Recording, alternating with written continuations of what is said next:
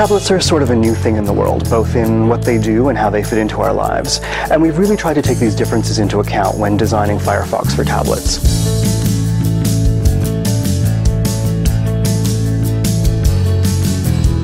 So we've tried to be really visual and magazine-like in our presentation. I think you'll really see this in how you can work with tabs.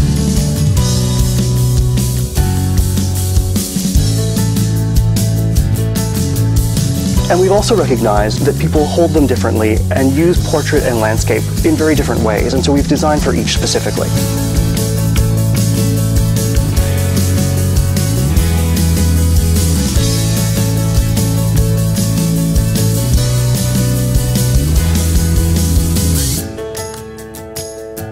One of the most powerful features of Firefox is Firefox Sync.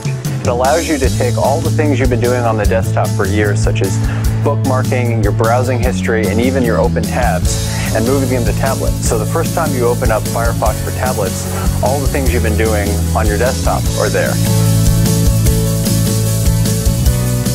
We've also made easy-to-reach tabs that show you your bookmarks, your history, and the tabs that you have synced from your computer. Creating a bookmark is just as simple as tapping a star.